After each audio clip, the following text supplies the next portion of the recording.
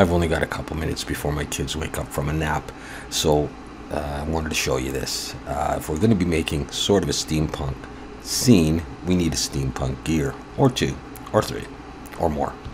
So this is the one that I want to show you right here.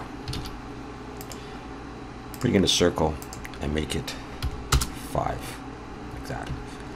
Come in, and we are going to have those points selected. Shift Control B and pull just to make them spread apart like that.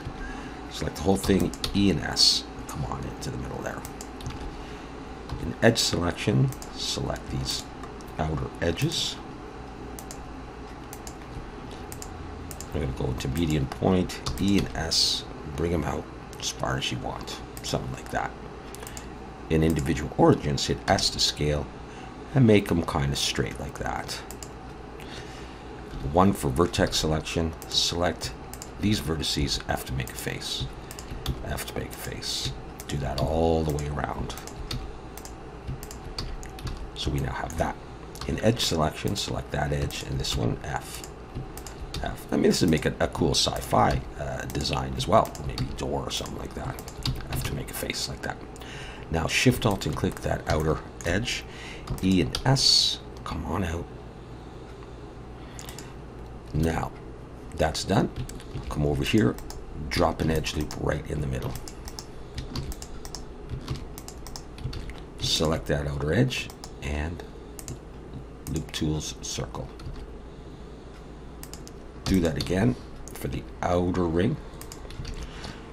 3 for face selection. Select here, here, here, here, here, and delete those faces. All right, so this is what we have here.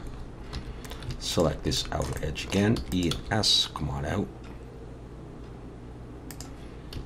Okay. Give the whole thing some thickness, like this. Select this top and this bottom row, E and scale in the Z. If we have trouble, make sure we go back to median point, scale in the Z. Give it some nice separation from the layer below that. In edge selection, select those and those sharp ones. Control B, pull back. If it looks weird, select everything, Alt N, recalculate outside because we have some polys flipped. Now bevel.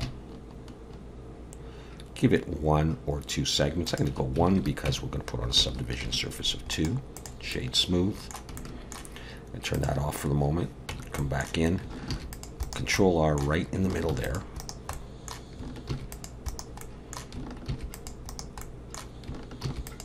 With that last one selected, I'm going to shift and select all of these.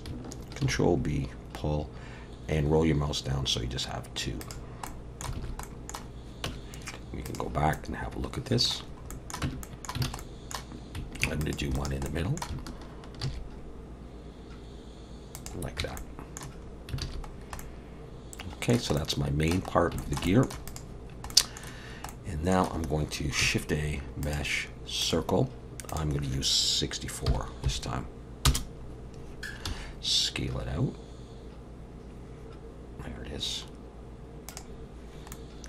Go into edit mode. Extrude it. However sort of thick you want this. I want this to be along the middle here. E and S and come on in.